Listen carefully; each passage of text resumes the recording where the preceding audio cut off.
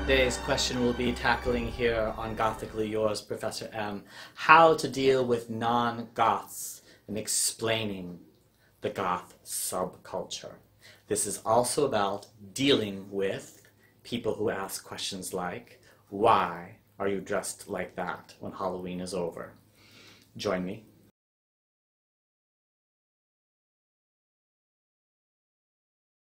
So now you've got me in my academic mode, so I'm going to put on my academic glasses and I'm going to make a little academic lecture out of this. Today I'm going to be talking to you about how to deal with individuals who need that little bit of explanation about why you're dressed like this and why you're enjoying it. And as I had said before, don't you know that Halloween is over? Yes. And these are questions that come up and Goths have to deal with them. So I'm going to share two elements before I begin my speech. The first one is kindness and attitude. Okay? The way that you deal with somebody who has just asked that question will make a world of difference. Okay? You need to be very, very calm and very academic and use a lot of common sense when replying it. The more kindness you put out there on that question to explain the Goth subculture and to explain things to them, you might win somebody over immediately. And another element is to explain to them the differences between Goth, Gothic, and dark aesthetics. Okay? So, breaking that into two different parts, if you want to know all about behavior and how to act as a Goth, there is an extremely good book I highly recommend, and I've given it an A++ as a professor on being well written and beautifully illustrated, and I will leave a link down below to my book review on that.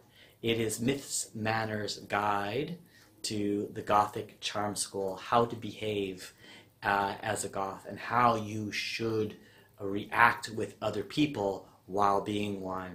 Okay. Another important element is we have a Goth brother who did probably one of the most beautiful and outstanding explanations of three elements: Goth, Gothic, and dark aesthetics. His name is Kai Decadence, and I love the way that the video explains it. So Jillian Venters wrote this book, and Kai did a beautiful job on explaining about how to separate the worlds that other people on the outer world who do not understand our world and do not understand dark aesthetics need to be educated about. So let me talk a little bit about Miss Manners first and Jillian's explanation on how to behave as a Goth. The first element is behaving. Okay? Do not, under any circumstances, snap back or act rude in any way and say, why are you dressed like that? And, you know, Halloween is over, or did you just come from a funeral or something? The way is now to utilize that open door to turn around and say, ah, you're questioning this. Do you know about the Goth subculture? And it's an open door to explaining to a person who is actually quite curious. Because a person who is not curious is not even going to ask you or comment.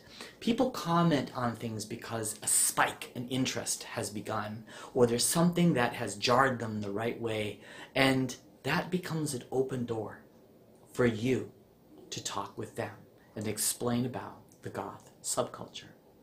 How you do it is through politeness.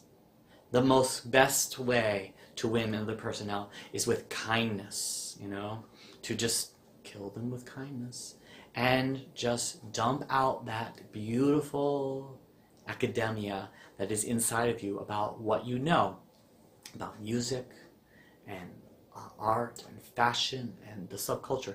Now, explaining all that to a point where they either are absorbing it or going, okay, that's it, and they actually understand and they walk away. You can explain things like, do you know about the Addams Family? Have you seen the Addams Family? Sure.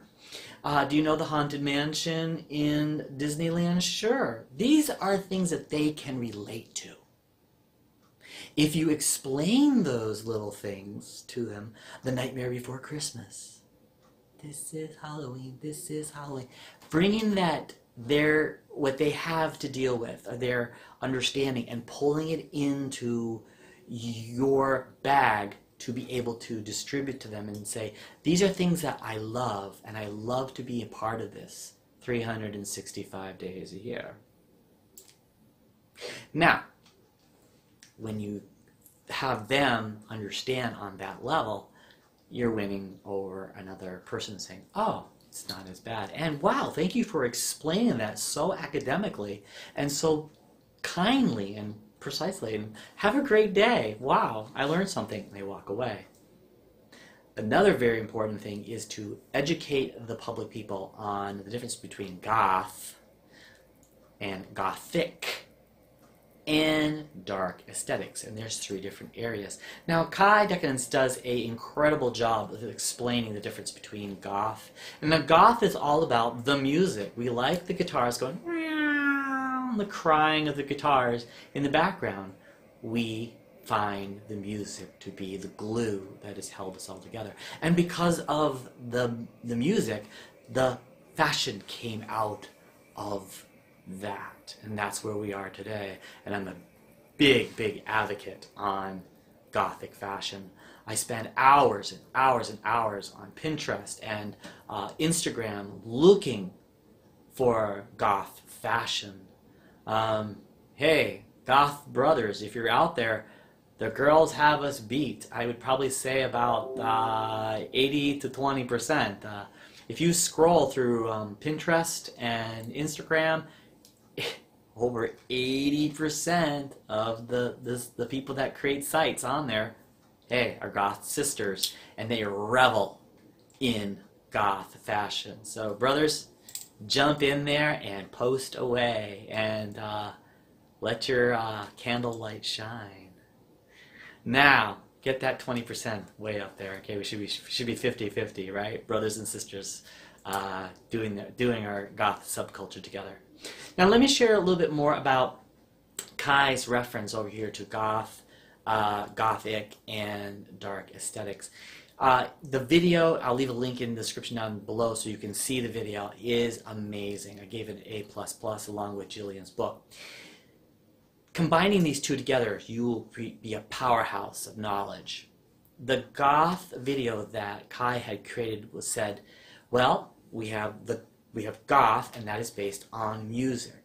Gothic are things like literature, art, we can put fashion in there, and a host of other things. You know, those elements are Gothic. That beautiful church that it was in France that needlessly burned, you know, for myself, I've actually seen it.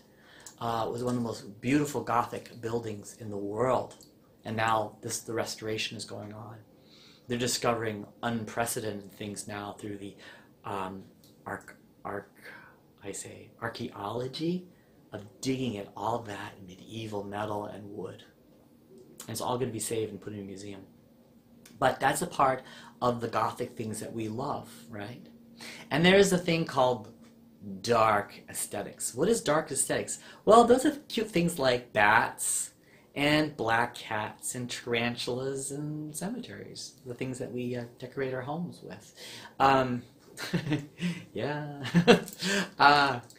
One of the best home decorator guys right now, is the guy with the pointed ears. Give me a moment there. The Lair of Voltaire. He has a YouTube site on how to do Gothic home interior decorating. Cool stuff, right?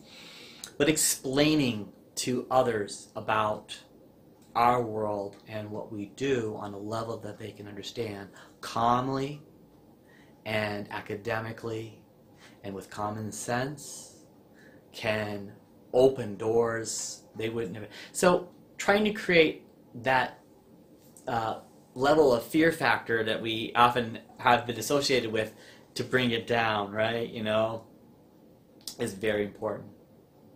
So with that in mind, that is my little talk, my little rant there for this week.